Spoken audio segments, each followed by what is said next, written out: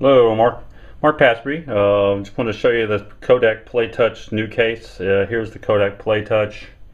It's on sale right now at Best Buy, really cheap, so it's a good deal. Got an external microphone jack, of course, that is the hallmark of the Kodak PlayTouch and the Kodak ZI-8.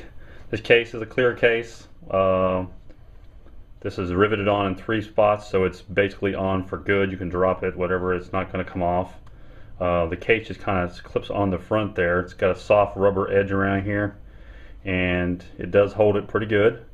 Power buttons here, microphone jack is easily accessible right there, and the AV out is here. Of course, your tripod mount is nice and accessible.